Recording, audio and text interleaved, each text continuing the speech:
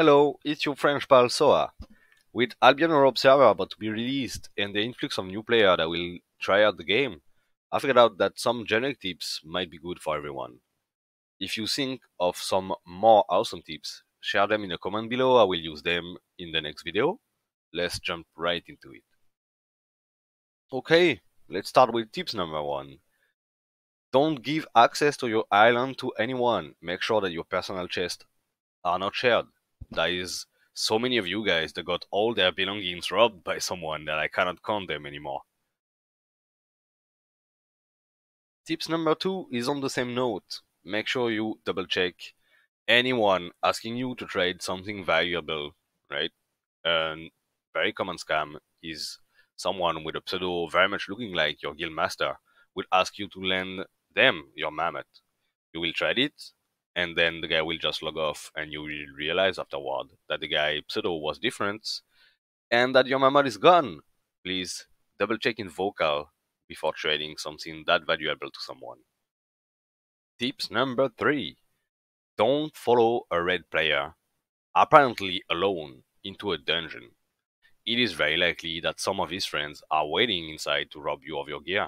Also, don't follow red players into mobs if the guy is not PvP flagged, combat flagged, right? They can actually release aggro on you and afterward execute you once you are done by mobs. Make sure you don't take any risks. Tips number 4. If you want to level your gathering specs, make sure you keep your learning points. It will take you a tremendous amount of time if you are not using them. Also, the best frame per hour is to gather one chair under your gathering tool, unless it is enchanted resource.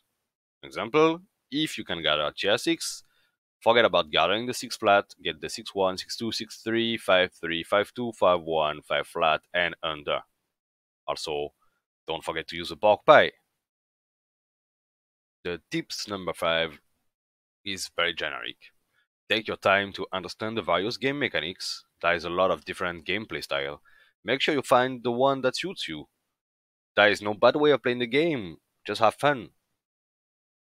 If you intend to do some PvP in Albion, make sure you understand what all the spell does. Take your time, maybe unlock every item to tier 4 to try them out, and be sure you can react to the special ability of those items.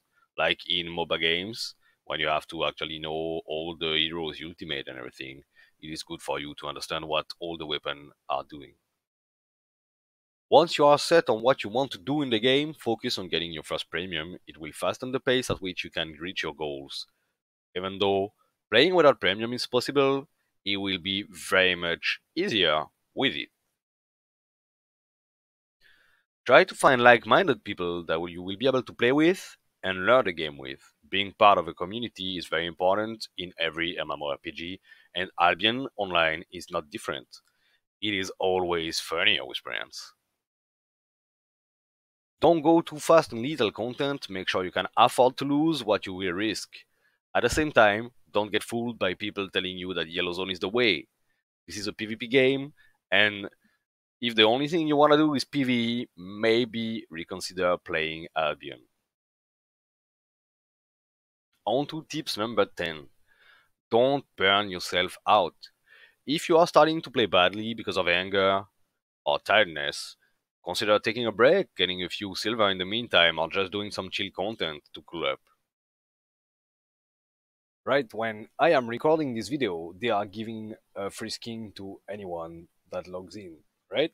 All you have to do is log in the game, and then you can actually ride this beautiful Miss Swiftclaw, right? It is very easy to get. All you have to do, once again, is just to log in. And because I cannot count to 10, I will just give you another tip.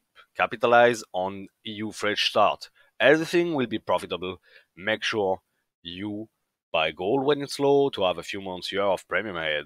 Also, if ever you quit the game, make sure to sell everything you have and invest that in gold, and it is very unlikely for it to go down unless SBI decide to play with it again. I hope you enjoyed this video. I'm not very much used to video editing and everything, so forgive me for the mistakes I will make. Also, you can join me live on Twitch almost every day at @soa_wake. Until we see each other, take care. Bye bye.